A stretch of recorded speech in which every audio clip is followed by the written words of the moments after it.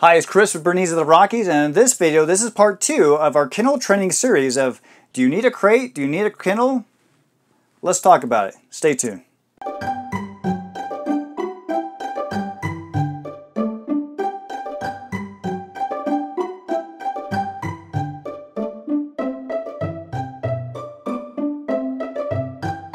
Welcome back. You're watching the official Bernese of the Rockies YouTube channel, the place to be if you love all things Bernese Mountain Dogs.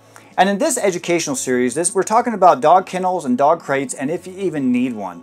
Because at the end of the day, you have to make a decision if you want to use one. So last week we kind of talked about kind of the basics about what a kennel and a crate is. But this week we're going to talk about security and reason why you would want to use a kennel or a crate. So last time before, obviously, we have, carriers and, things like this. And, we also have, like wire kennels and crates.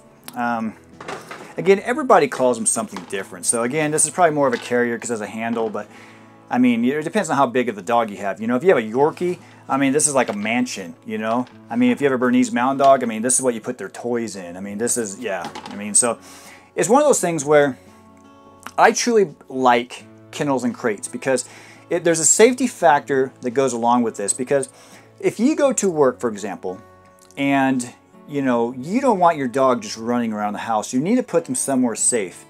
And so if you work with them right away and let them know that, hey, this place is your home away from home kind of thing. So although they're in your house, you're saying, hey, this is for you to feel comfortable and safe. And there's a few different varieties here, so I'll kind of touch base on a few things. So if you have dogs already and you're bringing home a puppy, I really like the kind of carriers and kennels and stuff that have something solid on the side, because you can use the wire ones with maybe like a blanket or something over, the corners or sides, not the front. I mean, you want the dog to be able to get in and out. But what's kind of nice is when they're around the sides a little bit, it kind of gives them a sense of like a cave almost, where they have a little bit of privacy.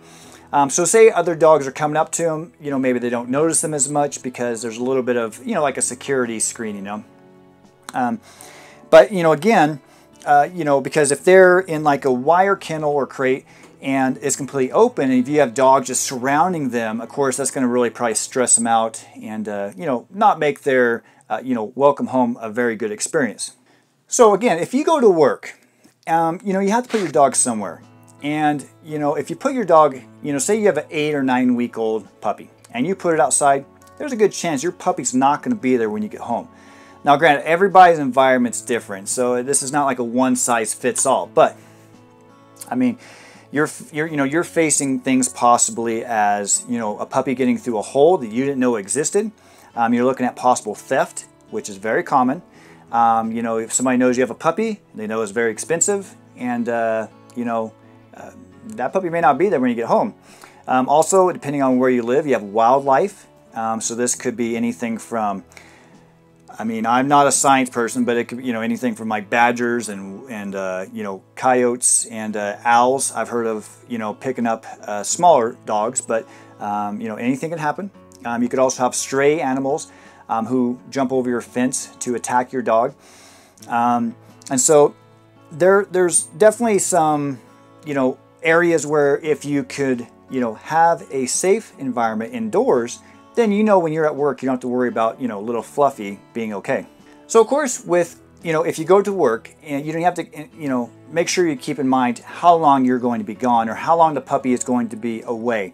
Now, granted, if you, are in school full-time, you work full-time, and the puppy's going to be in a kennel for 22 out of 24 hours a day, I would highly suggest that you don't get a puppy right now. That's just me saying, hey. But, if it's something where you go to work, normal job, or maybe you're blessed like, a lot of people where you work from home, then it's not much of a concern. But, if it's something where you work a normal like 8-hour day, maybe have a travel time each way, just kind of keep things in, in perspective because, I mean, you don't want your dog living in a kennel his whole life, and unfortunately there are some that do. And so, if you can kind of figure how much food and water your dog's going to need. Some people are against food, which is fine, Because if you're on a certain feeding schedule, you might say, okay, I feed in the mornings, I feed at this time, and then I feed at nighttime or whatever. That's completely fine. But of course your dog needs water. So make sure there's a lot of fresh water and in a way that the dog can't tip it over. So if this means, you know, figuring out whatever situation is going to work best for you so that the dog always has fresh, clean water as much as possible, because you know, you want them to stay hydrated and you know, to have a good quality of life while you're away. So this also goes to work for bedtime. Now I joke with people that there's like a textbook and then there's like reality of how things work. So you bring home your new puppy and you put them in their, you know, carrier in their kennel, and they have toys and everything's great and honky-dory. But 15 minutes later, the puppy's still crying, and you feel bad, and so you're like, oh, my baby's crying, and so you know, you let them out of the kennel, they sleep in your bed, and it's the rest of the life. That's just, you know, how things work. Of course, sometimes that's reality for people, but a lot of times that's not ideal for people. So imagine when you go to bed at nighttime, you know, little Fluffy is running around the house, and you know, they get into like, you know, cleaners. You know, they start, if you have children, they might be chewing on you know, toys and, you know, building sets and action figures.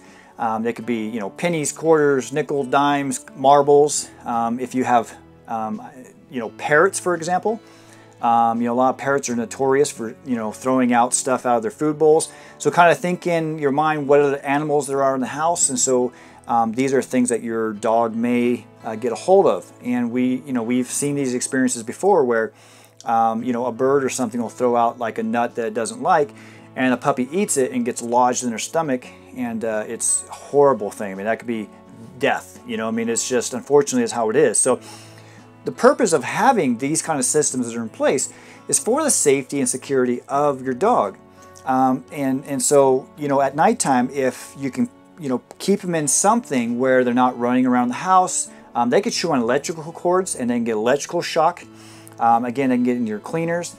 They can eat clothes. I mean, I've heard of dogs, you know, eating clothes, you know, where you're like, hey, where'd all my socks go? And then next thing you know, you see them going to the bathroom. You're like, hey, what is that? And it's the same kind of concept. Imagine Christmas time. A lot of times people think, oh, I'm gonna get a puppy for Christmas.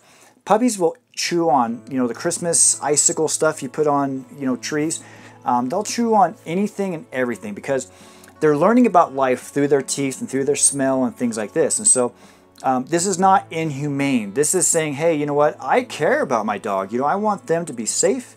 I want them to be secure. And we want to make sure that they're happy and healthy because, you know, a Bernese Mountain Dog especially, you have an amazing life with a Bernese Mountain Dog. I mean, for me, I will never be without a Bernese Mountain Dog because, you know, it's kind of like once a Berner, always a Berner. You feel the love and the compassion with these dogs, and when they look at you with their big brown eyes, you see their soul. I kid you not.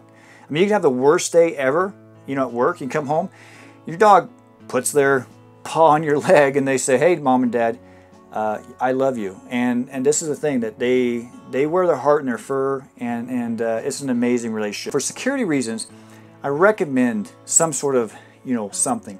Now, granted, you might have a special room where you're like, okay, this is strictly for my dog, and maybe it has, you know, 4 walls, tile, you know, good, you know, maybe an epoxy floor where you can't get like bacteria and things like this.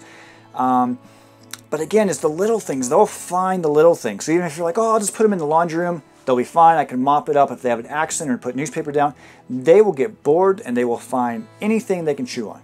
And so again, you know, these are not bad systems to go with. It's just depending on what you want to do to make things as easy as possible. So again, thank you for watching you know, this episode of Bernese of the Rockies TV. Next week we're going to talk about potty training a little bit. So we're going to talk about how I use these to potty train my dogs, and it really works really great because again, you know, we know that they're safe and we know that they're secure. So now we need to work on potty training. I mean, if we're going to do this, why not kind of, you know, do a few other things with it that's going to grow that bond between you and your dog. So one quick note too, if you're a subscriber of these shows, we're going to be moving strictly to Fridays. Now, before we had 2 episodes a week that we kind of answer questions and stuff, we're going to try to jam-pack everything into one great episode each week. So starting here in a couple weeks, we're going to go straight to Berner Fan Fridays. So with BFF, it's going to be education, some fun, and answering your questions, because it's one of those things where a lot of these questions I get, I'll get like, 50 questions about the same thing. So I really want to be able to focus on the quality of these videos and make them, as educational as I can, instead of just doing, a 2-minute video here and whatever here. So again, you'll see that if you're a subscriber, change maybe your, viewing a little bit, but yeah, so we're going to go to Fridays coming up soon. So just BFF Berner Fan Friday. I think this will be a great time. So again, if you like these videos, or if you love Bernese Mountain Dogs, or if you can kind of tolerate me a little bit, please consider subscribing. We'll have these videos once a week, brand new videos every Friday, and we're here for you. If you can send me questions if you like at questions@berneseoftherockies.com, and I'll answer your question if you're looking to adopt a Bernese Mountain Dog puppy. Maybe you have questions about puppy training, about dog food, about health, nutrition, grooming, anything. We're going to be here to help you with all of your Bernese Mountain Dog needs. So until next time, hug your dog and be blessed.